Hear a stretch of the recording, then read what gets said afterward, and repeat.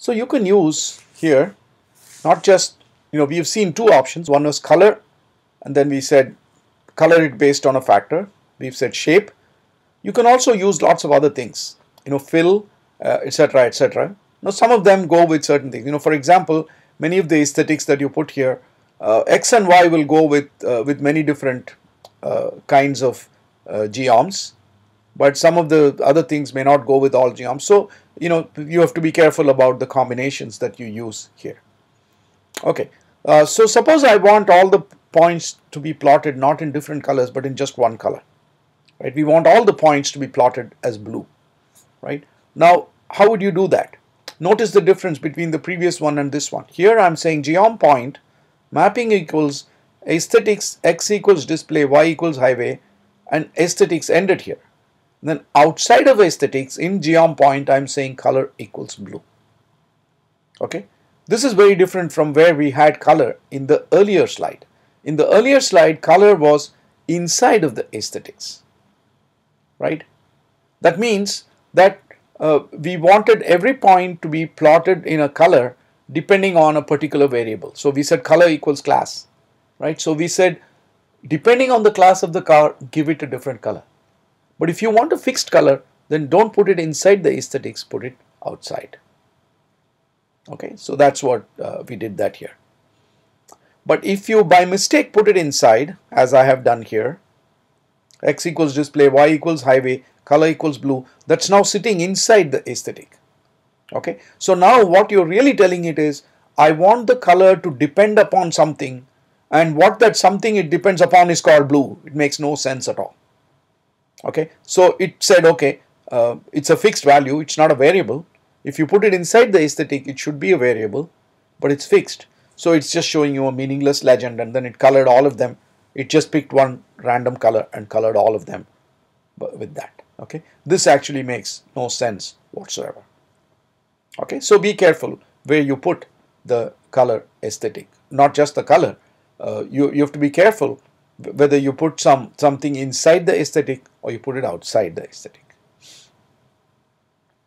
Okay, so I'm just showing you the two different versions of the same thing, right? So here color is part of geom point, here color is part of the aesthetic, right? So if it's part of the aesthetic, then of course this particular thing, putting a fixed thing here doesn't make any sense, and we saw that the plot came out that way.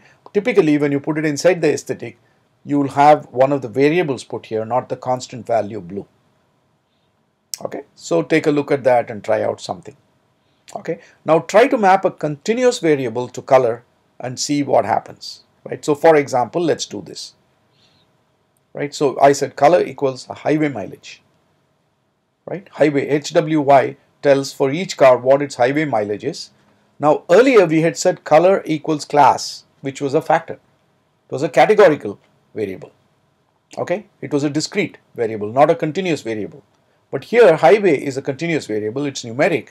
If you do that, then it still works, right? So it created a continuum of colors, right, from light to dark, where the light shows high highway mileage, dark shows low highway mileage, and it plotted the points accordingly.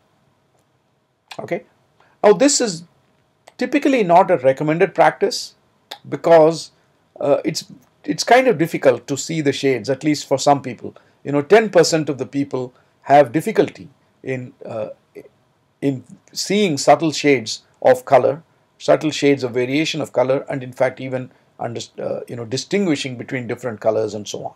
So because of that, you might want to avoid something like this, right? But sometimes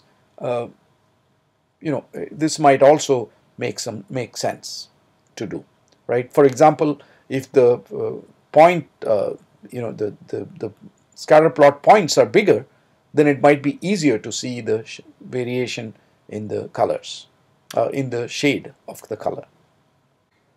So what happens if you map the same variable to multiple aesthetics? So let's see an example. So this time we have mapped x and y like before, displacement. Y is this time, instead of the highway mileage, we are taking the city mileage. Color equals class. So we have taken the class of the vehicle and said give each vehicle of a different class a different color. and all vehicles of the same class, give them the same color. And then we also said size equals class. In other words, we said give the size of the point also depending upon the class of the car. Okay, so map different. Of course, this is a little tricky thing, right? Because class is just, two-seater, etc., compact, etc., etc. And size obviously is something where large and small and things have a certain meaning, right? So here we are doing a slightly dodgy mapping of just a pure categorical variable with something that is an ordered thing. Size is an ordered thing. Okay, so it's going to do the job for us, right? So you see here different points have different sizes depending upon the class, right? But it's going to generate a warning actually. You'll see the warning. If you run it, you'll see the warning. But the key point is you can map the same variable to multiple aesthetics. It works exactly as we would expect it to work. So that's nice. So that's another example we are doing here. Color equals trans, shape equals trans, trans being transmission. This is this will work fine. It'll generate the warning because only 6 the transmission has many more than 6 options, and we already know that shape there are only 6 possible shapes that work. Okay, so you'll have to play around and adjust some of these things, but you can map multiple same variable to different aesthetics. That's perfectly fine.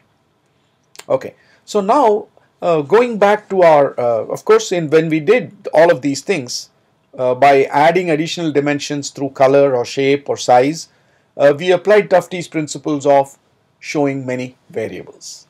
Okay, the other thing about Tufte, as I had said earlier, is show comparisons. So let's see that, right? So now what we want is just like we did when we did box plots, where we said for cars of different number of cylinders we want to have different box plots.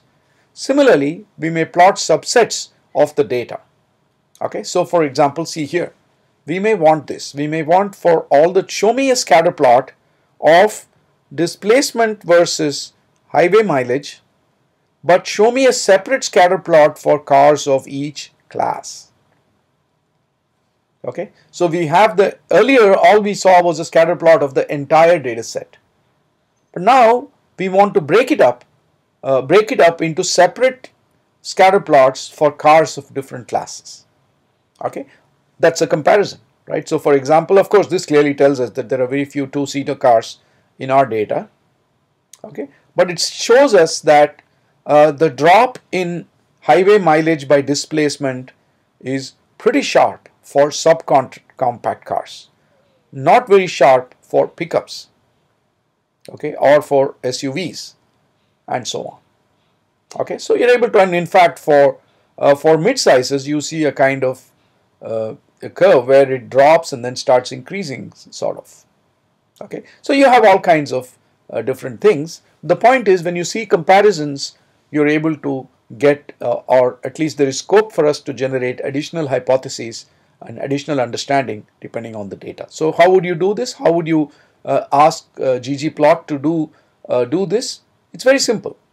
As you can see here, and when I introduced ggplot, I had said that you can add layer by layer commands, right? So that's what you're doing here. So the first part of it, you understand how to generate the scatter plot.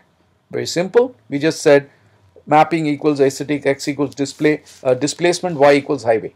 Okay, so up to this point it looks exactly the same as what we had before, but then we are saying plus facet wrap tilde class, right? So now we are saying I want facets. In ggplot, facet is a way to plot subsets in different plots, right? Like we did here, subsets of the data, in this case by class, in different plots. That's what a facet is. So facet wrap is, we are saying generate many facets and just wrap them around, and we are saying to create facets based on what variable, right? Because here we have just said x and y, right? So at this point we only said the two aesthetics x and y. right? We have not told it to split up the data by any particular variable. This is where we are saying split it up by class, tilde class. That's just the way in which you specify the variable on which you want to create the facets. And then we are telling it, I want you to have 2 rows in the output. Okay, so it's got 1 row and then it's got the second row. I could have said n row equals 3, or I could have said left out n row altogether, in which case it would determine based on the available space and so on. Okay, how many rows of data to have. Okay, or I could have said n call and it would have determined the number of rows. Okay, so that's how you do a facet wrap in RStudio, in ggplot.